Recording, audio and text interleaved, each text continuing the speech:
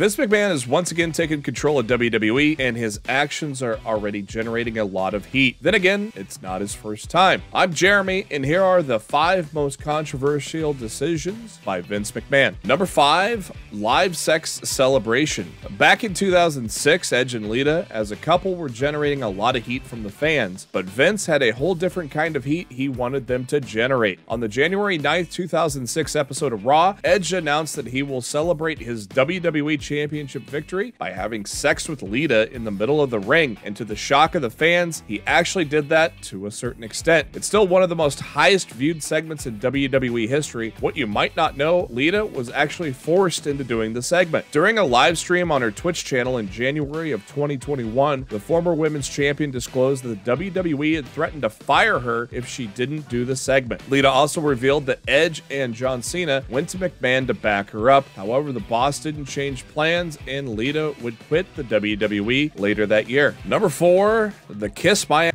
Club. No chance. That's what we got in trying to understand what goes on inside Vince's head. For some reason, he thought that the WWE Universe would love seeing his employees kiss his billion-dollar ass.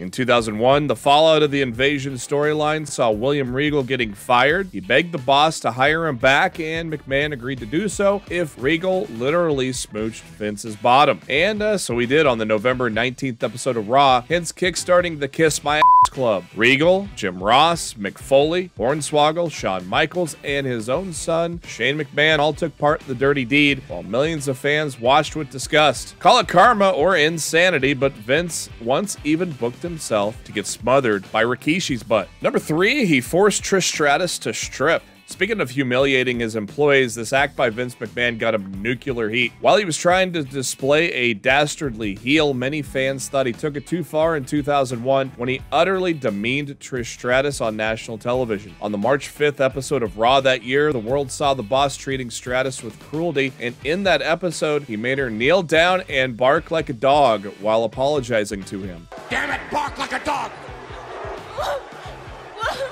That wasn't enough. He then made her strip down until she was almost naked on live television, leaving her in tears. The segment was even used against Vince's wife, Linda McMahon, during her U.S. Senate run, as it was regarded as an assault on women. Number 2, sealed a deal with Saudi Arabia. WWE earns a lot of money, and in the past few years, a major revenue source for it has been the Kingdom of Saudi Arabia. In 2018, WWE closed a major deal with the country amidst heavy controversy. WWE agreed to host 2 big events in Saudi Arabia until 2027, and this drew a lot of heat from fans and wrestlers alike due to the country's history of human rights violations. Many wrestlers, including Daniel Bryan, Roman Reigns, and John Cena, initially refused to wrestle in Saudi as well. WrestleNomics reported in 2020 that WWE gets paid around $50 million for each event in Saudi Arabia. Recent rumors suggest that Vince McMahon may even sell WWE's media rights to the Saudi Arabia's Public Investment Fund. If that happens, several fans believe that it might be the most controversial decision that McMahon has ever taken. And number 1, Vince fakes his own death. Leave it to Vince McMahon to shock the fans in the most unimaginable ways. That's what he did on the June 11th, 2007 episode of Raw, ironically named, quote, Vince McMahon Appreciation Night. That episode saw legendary WWE superstars absolutely trashing the boss. This led to Vince McMahon taking a dejected walk back to his limo, and as soon as he got in the car, it exploded. Yes, you heard that right. Vince actually pretended to die on television. WWE played this out, acknowledging his tragic passing as if it was real, which was seen in bad taste by many fans. Even former US President Donald Trump thought that McMahon's death was legit. The whole thing had to be called off, as on the same day the McMahon Memorial Service show was scheduled to take place, the Chris Benoit murder-suicide tragedy happened. McMahon magically came back from the dead and never acknowledged his kayfabe demise